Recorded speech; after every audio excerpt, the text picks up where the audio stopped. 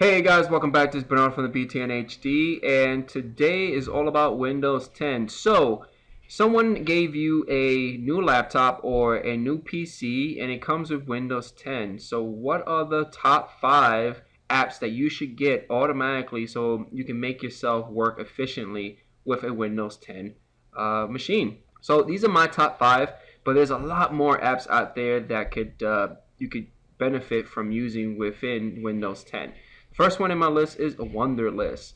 Now, Wunderlist is a great organizational app that allows you to create to-do lists. If you have an iOS or an Android device, you could download the app, and everything that you do on your Windows 10 machine will get synced up automatically to your mobile device. Second in my list, especially those individuals that have purchased a laptop with a touch screen, Fresh Paint is the way to go. It's a great free app within the Microsoft Store that actually allows you to use the touch version of your laptop.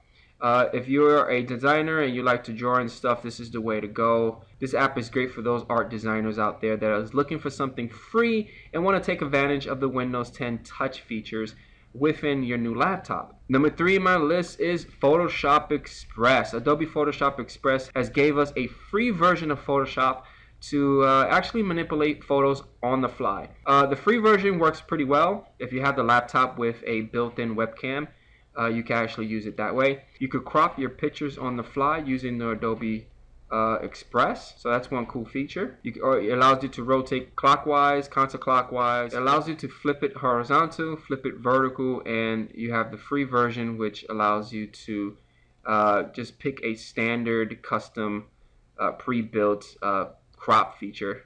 So I'm going to reset it from here, and you're able to correct exposure, contrast, the white balance. So this thing is pretty awesome. I kind of like it because it's free. Number 4 on my list is Google. Now, believe it or not, Google has a Microsoft app that works just like Chrome, but it's not called Chrome, it's called Google. And you're able to just search. Number 5 on my list is VLC for Windows Store. Now, you're probably saying to yourself, why should you download the VLC app if I could just go into Videoland and just download the application and install it?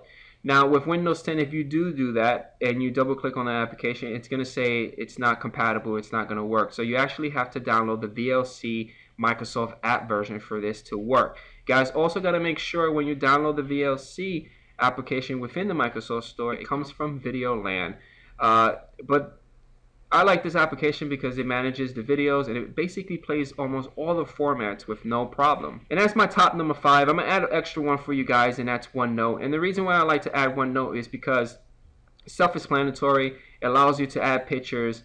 You're able to share your notes to other people. They added a draw feature, especially if you guys have the option to touch your screen. This will work well. You're able to insert files, pictures, tables, which this application, it works great if you're working with other Office applications. So OneNote is like an extra app that you can actually install. But overall, guys, that's my top 5 apps that you should get when you have your Windows 10 to work efficiently and take advantage of Windows 10. I know there's a lot more applications out there. If you do have one, leave it at the bottom of the video, at the comment section, and let's continue adding to the list. And I'll catch you guys on the next one. Peace out.